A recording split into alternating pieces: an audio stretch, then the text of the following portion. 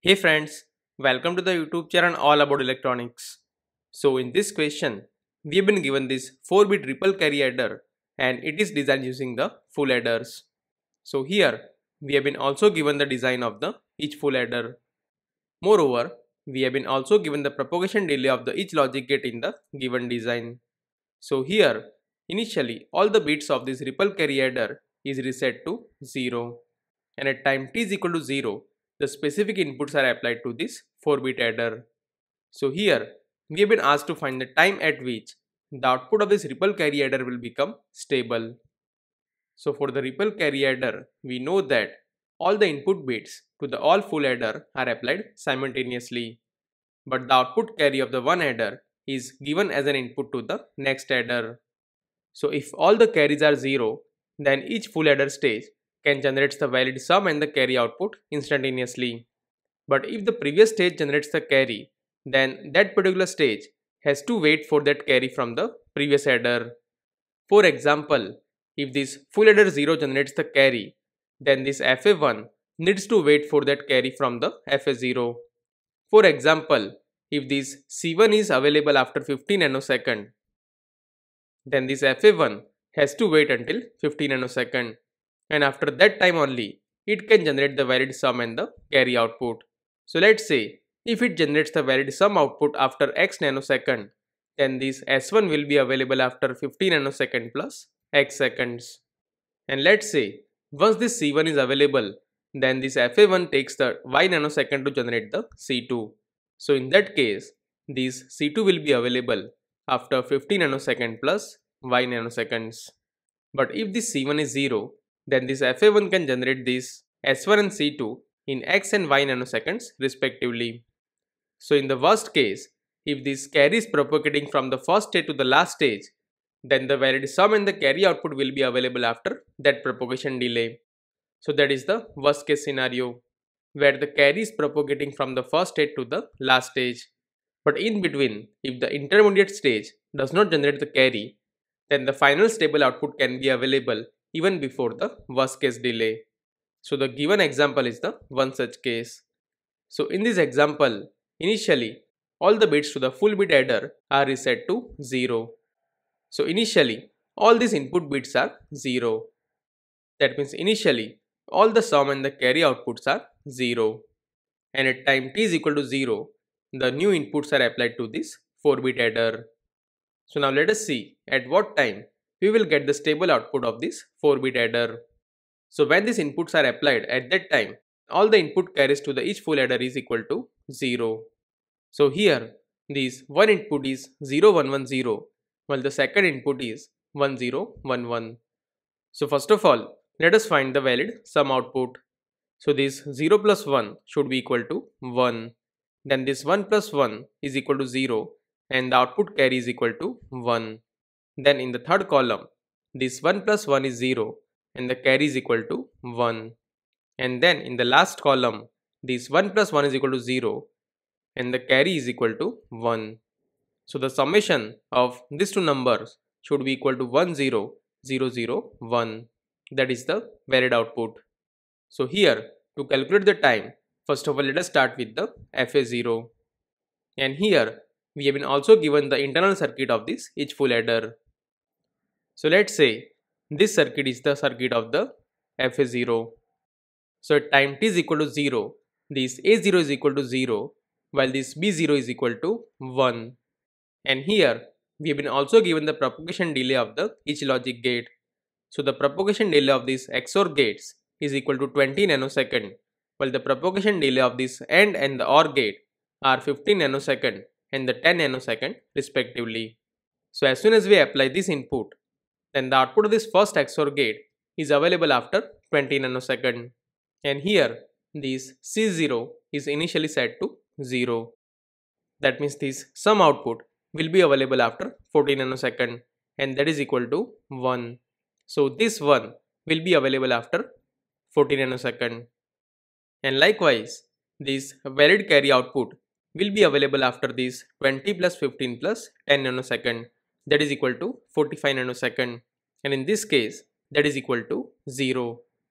So here, since there is no change in this carry output, So this FA1 can generate its valid output instantaneously. That means the output of this first adder is equal to 1 and the carry is equal to 0. So this sum output is available after 14 nanosecond while the carry is already 0. And since there is no change in the carry bit, so this FA1 can generate its valid sum and the carry output instantaneously. But of course, it will take its own propagation delay. So as soon as we apply these input bits to this first full adder, then it will start generating the valid sum and the carry output. So once we apply this 1 input, then after 20 nanosecond, the output of this first XOR gate will become 0. And here, this C1 is already equal to 0. That means it will generate its valid output after 40 nanosecond, and that is equal to 0. But as you can see, initially, this S1 was already 0. That means there will not be any change in this S1. Similarly, now let us see when the carry output will change. So initially, these C1 and C2 both were 0. So once we apply this input 1 and 1, then the output of this lower AND gate will become 1. And it will become 1 after 15 nanosecond. And it is available to the OR gate after 15 nanosecond. Now at that time, the output of this first AND gate is already equal to 0. Because initially, all the adders were reset to 0. So at 15 nanosecond, the inputs to the OR gate are 0 and 1. And after its own propagation delay, the carry output will become 1. That means at 25 nanosecond if you see, then the carry output is already equal to 1. That means this 1 is available at 25 nanosecond. So actually, this second valid input is available only after 35 nanosecond. That is the delay of this XOR gate and the AND gate. And after this time only, this OR gate can generate its valid output. But even before this 35 nanosecond also, this second input was already equal to 0. That means even after the valid inputs also, the output of this OR gate will not change. That means it will become 1 only at the 25 nanosecond, and then after, even at the 45 nanosecond also, it will remain same. So we can say that for this first full adder, this carry output will become 1 at the 25 nanosecond. So now after 25 nanosecond, this valid carry input is available to this FA2. So as soon as this valid carry input is available, then this FA2 can generate its sum and the carry output. So here this A2 is equal to 1 while the B2 is equal to 0, and this C2 will become 1 only after 25 nanosecond. So here the output of this first XOR gate will become 1 at the 20 nanosecond, while this input will become 0 at 15 nanosecond. So here one of the input to this OR gate is already equal to 0 at the 15 nanosecond, but here it has to wait for the second input. So here the output of this AND gate will become 1 after this 25 plus 15 nanosecond, that is equal to 40 nanosecond. And once this valid input is available, then it will generate the valid carry output after the delay of this OR gate, that is equal to 10 nanosecond. That means this valid carry C3 output is available at 40 plus 10 nanosecond, that is equal to 50 nanosecond, and this sum output will become 0 at 20 plus 20 nanosecond, while this carry output will become 1 after 50 nanosecond. That means this C3 will become 1 at 50 nanosecond, and as soon as this valid C3 input is available, this FA3 can generate its valid sum and the carry output.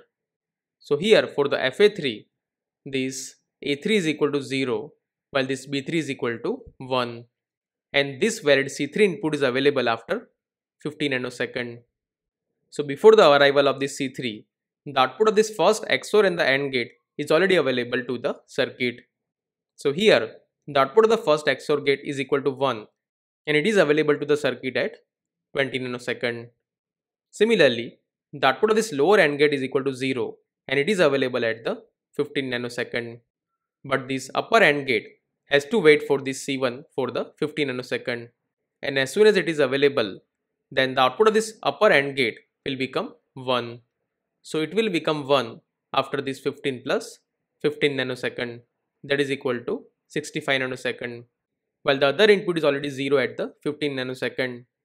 So as soon as this second input is available, this OR gate will generate its output after 10 nanosecond. That means this C4 will be available after 75 nanosecond. On the other hand, if you see this sum output, then one of the input to this last XOR gate is available at the 20 nanosecond, while the other input is available after 15 nanosecond. So it has to wait till the 15 nanosecond. And once this C3 is available, then it will generate its valid sum output after 20 more nanosecond. That means this S3 is available at the 70 nanosecond. That means for the given 4-bit triple carry adder, the final stable output is available only after 75 nanosecond. And hence, we can say that the stable output for the given adder is available at the 75 nanosecond.